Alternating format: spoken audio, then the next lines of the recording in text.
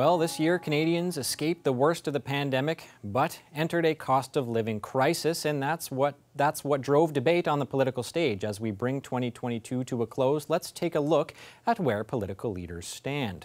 The latest Angus Reid Institute poll shows 43% of Canadians approve of Prime Minister Justin Trudeau, while 54% disapprove. New Conservative leader Pierre has a favorable rating among 33% of Canadians. NDP leader Jagmeet Singh, 47%, and Bloc Québécois leader Yves-François Blanchet, 47% as well. And if an election were held today, a new Léger poll shows that 33% of Canadians would vote for the Conservative Party of Canada, 30% would vote for the Liberal Party, and 21% would vote for the NDP. So what does this mean for next year's political priorities? I'm joined now by a special panel of pollsters, Shachi Kurl from the Angus Reid Institute and Bourque from Léger. Hello, welcome to you both. Shachi, I will start with you, and let's start with the man in power. What do these numbers tell you about how Prime Minister Justin Trudeau performed this year? Well, I think it put a little bit more mojo or spring into his year-end interviews, Brett and Haikusian. Basically, we're seeing the Prime Minister end the year in a much stronger position than he started. Much of that driven by, I think, perceptions of having performed well and comported himself well around the Emergency Act hearings. Politically, the emergencies, the invocation of the Emergency Act at the end of the convoy troubles, and particularly the occupation of Ottawa, was something that did have a level of consensus or buy-in politically.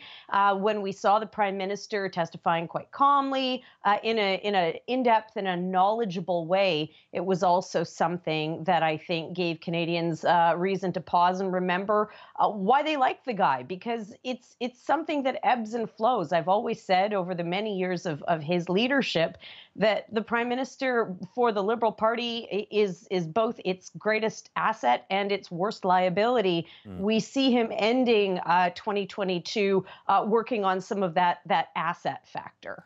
Now again, Shachi, your numbers show that NDP leader Jagmeet Singh and Bloc Québécois leader Yves-François Blanchet have some particularly high favorability ratings. Will they be dining out on those numbers? What do you read into them? Well, for Mr. Blanchet in Quebec, it's definitely, again, reassuring for him. He's more or less had a grip on the Bloc Québécois. There haven't been a lot of challenges. There hasn't been a lot of unrest within the ranks of caucus. So that's something, again, that he can end the year with a place of peace around. Same for Jagmeet Singh. He'll take that 47% favorability that Canadians are giving him. The challenge, however, for the NDP leader really comes down to the fact that it has not, as a national party that runs candidates in across the country and in most parts of the country in most ridings, if not all, depending on the election itself, you get to a point where he is not necessarily seeing that popularity translate into wins at the riding level, into more seats in Parliament. So for Mr. Singh, it's always tinged with a bit of an asterisk because that personal popularity is there. However, he is the supporting actor or the supporting player in the confidence and supply agreement between two parties, the NDP and the Liberals. And it's really unclear as to whether his personal popularity or the moves he made around CASA are going to actually reward him come a future election. Okay, Christian, over to you. Mr. Poilievre won the Conservative leadership race rather handily. What do the numbers tell you about how he has fared politically since then? Yeah, this is the fifth month where we have a slight lead for the Conservatives over the Liberals. But at 33 for the Conservatives and 30 for the Liberals, it's still not a major shift in the political landscape in Canada. And if you look at those numbers, though, the Conservatives have improved somewhat their fortunes in Ontario, which is, of course, a key battleground coming into the next federal election. However, when you look at the Mississauga Lakeshore by-election results, it's first sort of part of the answer that says that maybe it's not enough just yet. I think Shachi is quite right, is that the Mr. Trudeau is holding strong to in terms of popularity. He has not hurt his party over the past few months, quite the contrary. So the Liberals are resisting, even in an economic climate where you would think, the famous phrase, it's the economy, stupid. We all remember that sort of was coined during the last major recession of 1992 in the US. Now that we're heading into sort of economic turmoil, probably in 2023 more than in 2022, what will that have as an impact on the political landscape? Because so far, even a new elected leader like Mr. Poilievre is not making that much of a difference, just beyond the margin of error of the survey.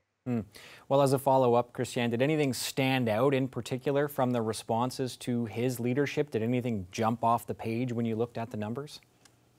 Well, too divisive, I would say, is basically what the numbers are telling us on our side when it comes to Mr. Poilievre. Now, the fact that he's actually doing fairly well in Manitoba, Saskatchewan, doing a little bit less than expected in Alberta, but that's because of the actual Conservative brand in that province and some of the issues tied to provincial politics there. But really doing rather poorly in the province of Quebec. So the only prospects of new seats right now, if you look at the numbers as they are today, is in Ontario, and probably would mean that Mr. Poilievre would need not to sweep Ontario, but certainly have a majority of the seats in that province. And if he cannot break through the 905 barrier, just like we saw in Mississauga Lakeshore, I mean, we're far from saying that Mr. Poilievre has, any sort of win in his sails right now. Okay, Shachi, anything to add to that? I mean, should anybody be concerned by these numbers?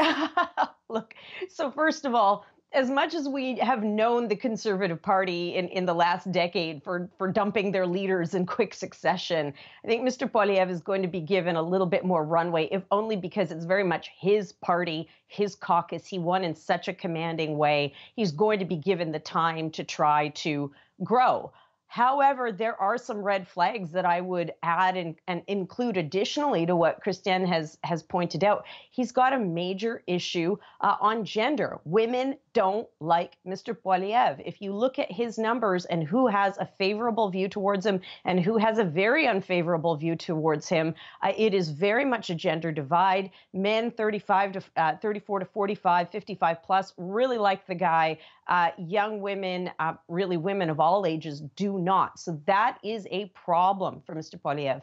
Additionally, you find that at this stage, that divisive factor that Christian mentioned, so on that front, we have data that can take us back through where Stephen Harper was 5 months in, where Andrew Scheer was 5 months in, where Erin O'Toole was 5 months in. And something that all of those leaders had going for them was, well, it's actually two things. First of all, Mr. Harper actually had favorable ratings 5 months in to his leadership. Mr. O'Toole and Mr. Scheer benefited from an unknown factor, right? So there was always more room for growth. There was runway for people to change their minds.